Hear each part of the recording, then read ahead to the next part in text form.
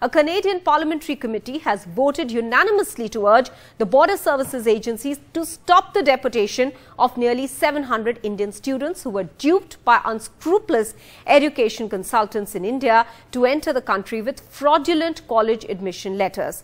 The Indian students, mostly from Punjab, have been protesting the move to deport them. External Affairs Minister S Jaishankar, meanwhile, has said that the Indian mission is in touch with the Canadian side to resolve this matter.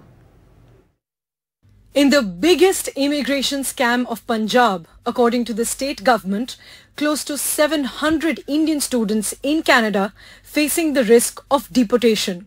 Canadian authorities say these students got visas on the basis of fake admission letters. Students from Canada's Brampton say they have been given less than a month's time to leave Canada. The life of all the international students is at stake. The few students are coming in front. The many organizations did their research and surveys. They found 50, 60 students. But some people, some students, they are suffering in silence. We have all the proofs, we have all the arguments, facts, which can prove us innocent, right? But still, the students are getting deportation dates. You know how expensive is the study in Canada. Their families, they put their whole life saving in this to finance the education here in Canada. So that's the main thing. We have to do something. They are the big colleges for which we got the offer letters at first. Even a normal student can change the college here. The only thing is we changed the college. We went to another college. We completed our studies over there. Everything is normal in our files. It's just 4 years later they are saying this. The Indian External Affairs Minister assured help in coordination with the Canadian Prime Minister, while it's still not clear how many alleged fraud cases are genuine.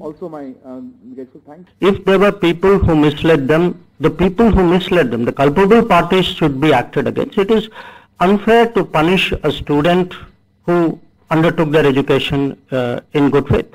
If a student has done no wrong, they accept the idea that they have to find some solution for it.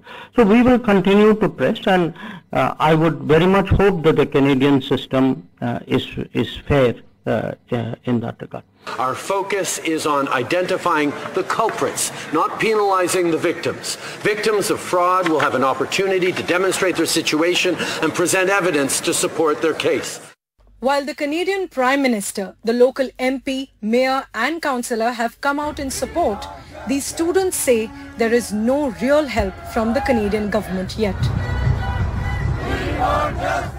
Close to 2 lakh students from India go to Canada every year for higher studies. But as Indian students dream for international exposure, these stories highlight how their dreams make them vulnerable to frauds. And at the end, they're left helpless in a foreign country that was once their path to realize their dreams. Priyanshi Sharma for NDTV.